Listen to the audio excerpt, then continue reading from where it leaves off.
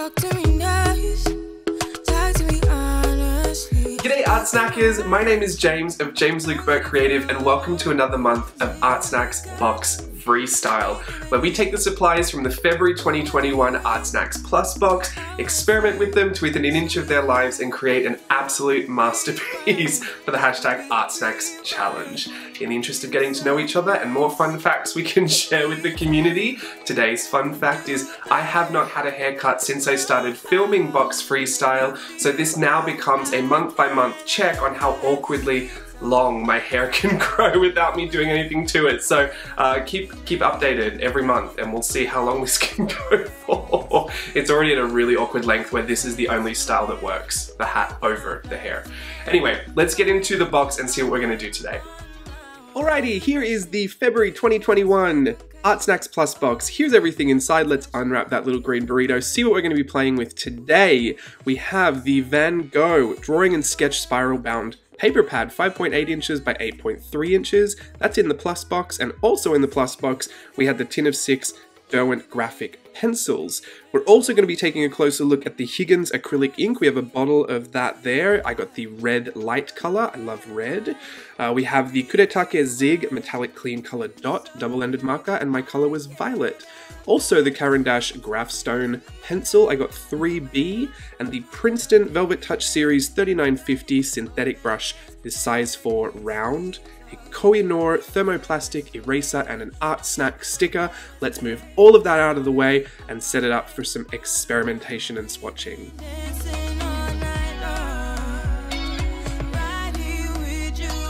As we do each month on Box Freestyle, I like to take the supplies fresh out of their packaging and just go to town swatching them and experimenting with them. I'm pretty lucky that the Plus box also includes the substrate we're going to work on, so that way all of the testing and experimentation I do, I know will work on my final piece because I'm not changing the papers. That's just one thing to note, and I think we mentioned it last month as well, that when you change papers you can often change the results. It's not a bad thing. You might actually find that some of your supplies work better on a different paper, even sometimes colors. The sizing in the paper can alter the different tones of certain colors, so you might actually like one of your favorite pinks even more on a different page, a different paper.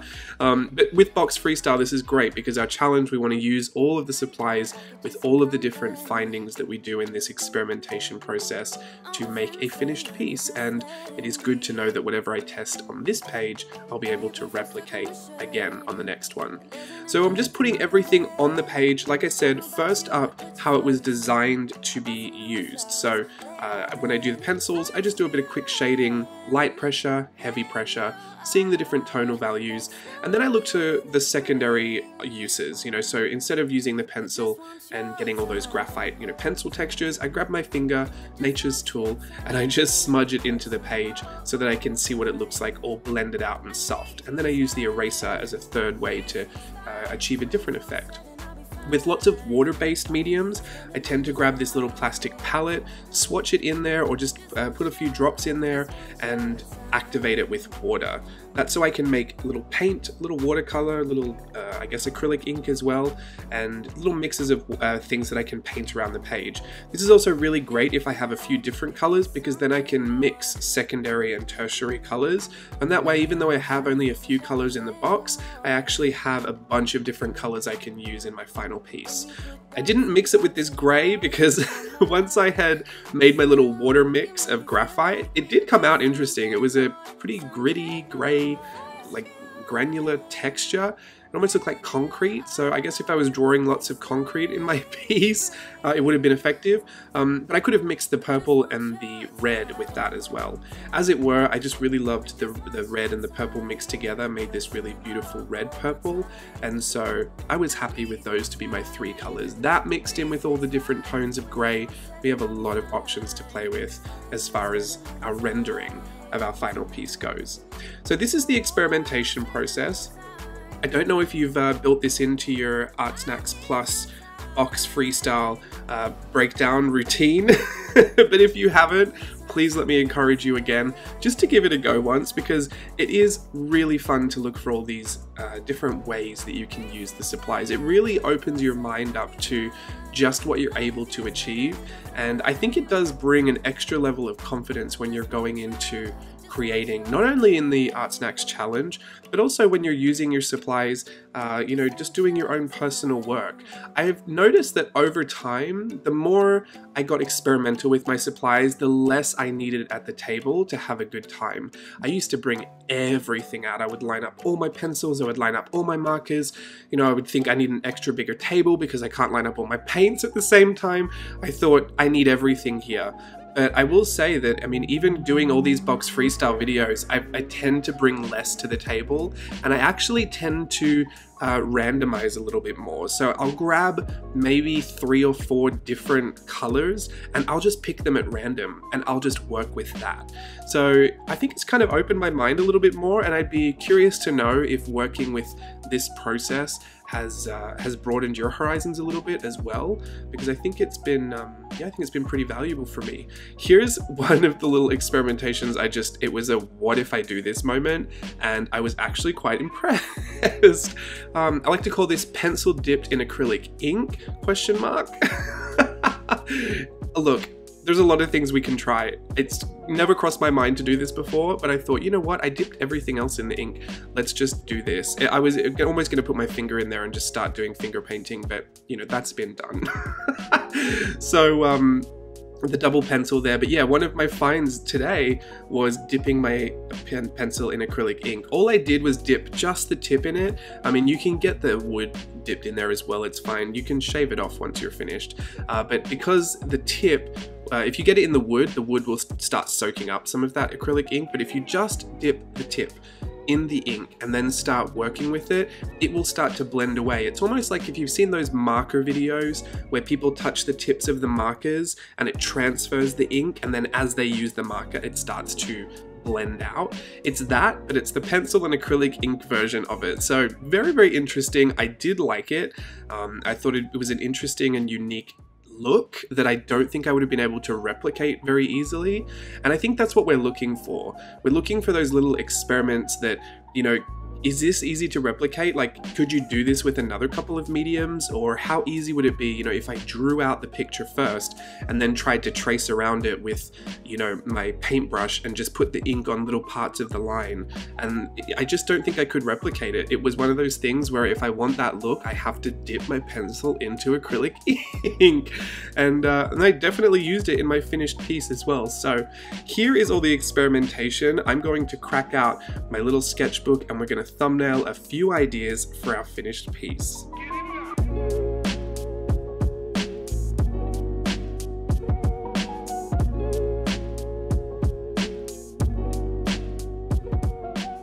Okay, fresh page, we're going to do a few thumbnails and then get cracking on the finished piece. I'm going to give you a play-by-play today of the supplies that I'm using and what I'm drawing. It was very intuitive. This is the thumbnail for it here, this landscape orientation. I wanted to do a bit of an intuitive process today where I was kind of drawing whatever was at the front of my mind, and I was moving left to right and then up and down just all over the page, just kind of filling the page with doodles.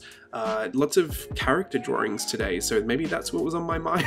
I'm really not quite sure where it all came from. I think a lot of the heart motif has to do with the fact that it is February and Valentine's Day is fast approaching, if not already here. I'm not quite sure what day you'll be watching this video. If it's already here, I hope you did what you had to do. But anyway, this is the piece, and I first started with a pencil, just the most basic of supplies, a pencil, supply as old as time itself, just a nice little pencil sketch in the corner. I moved on to the Graphstone pencil as well. I really, really like this. It's such a deep, rich lead. The 3B is so soft, and I really like the smudging as well. I'd be curious to get some tortillons onto that and really see how far I can push all that graphite. I guess I started a lot with the graphite pencils just to sketch out some of the different characters and forms.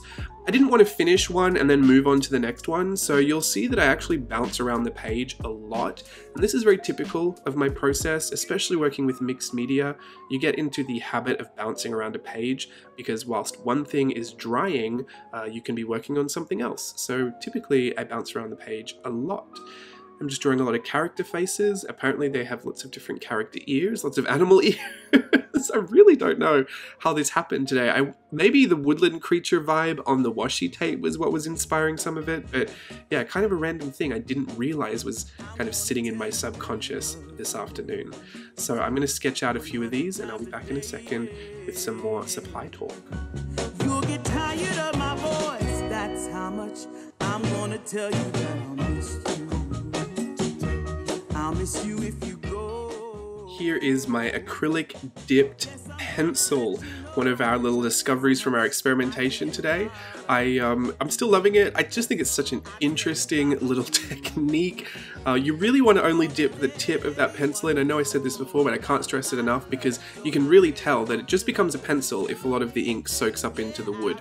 And I'll also just ease your mind there and let you know that you can sharpen off any of the stained wood, and it also doesn't affect the pencil putting that acrylic on the tip. It will come off, you can sharpen it off, or you can just draw it off as you do when you're drawing your picture. I'm also using a dip pen with that really watered down acrylic ink. I am technically cheating because that dip pen wasn't in the box, but I won't tell if you are. Oh, you're the only one for me. No one else. I'm gonna shout it out. Yeah, up on the mountaintop. I'm gonna let everyone know about my love. So This is the 1mm end of the dot marker, and again I have the violet and it's metallic, and this is water-based ink, so you can actually smudge some of that ink around with water. I just wanted to draw with it first before I did any shading, and I don't believe I actually did any shading on this one. I really like the stark contrast between the white of the paper and that violet marker. I should just say this, I love the dot markers. I haven't used any of the metallic ones. I do have a bit of a collection of the regular colors, some of the lighter ones as well. In journaling, I use them so often because I love to fill a lot of negative space, and you'll see that in this piece here. I fill pretty much every inch of the page with a little drawing or something, and you'll see right at the end why I love the dot markers so much, but they fill every space. Just polka dots everywhere, dots, dots, dots. Cruella, one of my favorite villains. I love the dots. Anyway, move on. I'm using some of that acrylic ink watered down as a bit of a light watercolor wash, and whilst the page is damp, just kind of blotting in some of those extra, just some extra saturation to kind of feather out into the page. Here's some more pencil sketching. I think at this point we've kind of used everything as far as the supplies go. I do believe I track my pencil across the page at one point and then have to erase it. There you go, you can just see it popped up in the middle there. So we even got a chance to use the eraser. I call that a very successful, if not slightly cheated, ArtSnacks challenge. Here's some more of that ink-dipped pencil. Am I crazy for thinking that this is really fun? I mean, I know it's just ridiculous, but I was really into it. I'm definitely going to give it another go. The only thing is I don't really have any other acrylic inks, so I might have to see if I can do this with maybe some watered down gouache, or I don't know.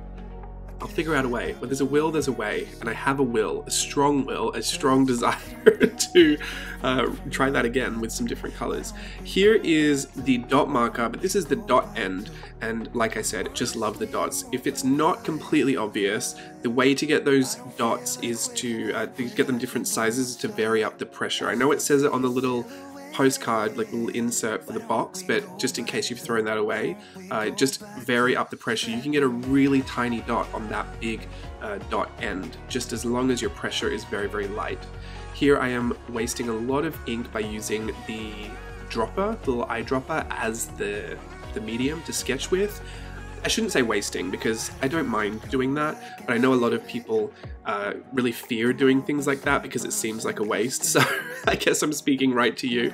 But look, you use more than you would definitely use if you're using a paintbrush.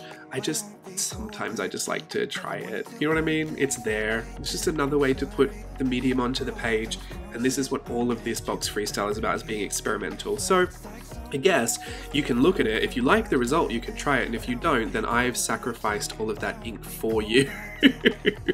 But one of the things it did teach me was the ink itself is very reactive when it's very thick. Like, it takes a long time to dry, and I believe that a lot of the ink will sit into the substrate. Like, the first layers of it will sink into the paper, and then you're kind of creating on top of it more, like, if it's so super thick, it's almost like it's its own resist, and so the top layer of that can still be re-wet. So I don't know if you really have to just let it dry for a ton of time, but I did accidentally activate some of that ink, and then on purpose activate some of that ink sometimes because it stayed wet for a long time. So just know that about the acrylic ink: the heavier the application, the longer you're going to have to let it dry. But I think it's pretty saturated. Like, it's a pretty vibrant pigmented ink. So you actually, the watered down version of it, even the very watered down version of it, is still quite vibrant. I really don't think you have to use it full strength. I would probably recommend using it a little watered down just to save yourself, but there is a ton in the bottle, so I don't know. That's I guess that's personal preference. And here I am doing one of my other favorite things, which is to saturate the page with fresh water and then drop in a lot of the water activated mediums, especially with the dots. It's really fun with the dots. I've done this before with the marker, but this is a specific dot marker, so you actually get a bit more payoff. Before, I think we did it with the snow. And then going back in, working around the page, just moving about. Whichever part is dry, I'll go and work over there, and then accidentally smudge my hand in something and have to cover it up. Using a lot of the acrylic ink for layering as well, because it's transparent when it's watered down, and so you can actually glaze over the top of it, and it is waterproof once dry, so this makes it a really perfect glazing medium to be able to work in lots of transparent layers, get a lot of those tone on tone techniques that it look really effective, but filling a lot of that extra space. Lots of leaves. I draw lots of leaves. It's such a very calming process for me to draw leaves. If I'm drawing a lot of leaves, chances are my brain is completely turned off and I'm very relaxed. And this is the final part, probably my favorite part, where I just go through everything with the dot marker and just put dots everywhere. I just love the dot marker. I was actually really sad because I had the other part of, like, I had all my dot markers sitting next to me, and I felt like I just wanted to use all of them, all the colors in every nook and cranny over the page. It's a great way to fill negative space, which brings me to probably my last tip before I join you for the outro. Filling negative space is a very simple and effective trick to making your pages of sketches and experimentation look like finished pieces. I know sometimes we're always chasing that elusive finished quote-unquote look, and so filling your negative space with little doodles and little motifs, even little dots everywhere, is a great way to make it look finished, even if you've got lots of negative space just sitting there blank. So I hope you enjoyed that piece coming together. I will again join you for the outro, and I hope you took something away from that. I know we talked about a lot of stuff. If anything, go grab your pencil, dip it in the acrylic ink, and just tell me what you think. Okay, I'll see you in a second. There we go, that is February's box freestyle. I hope you enjoyed watching that come together. If you want to subscribe to ArtSnacks, you can use the code JAMES10 at checkout for 10% off. And also don't forget to share your creations for the hashtag ArtSnacks challenge in the mix and on social media. I hope to see you again next month. Until then, bye.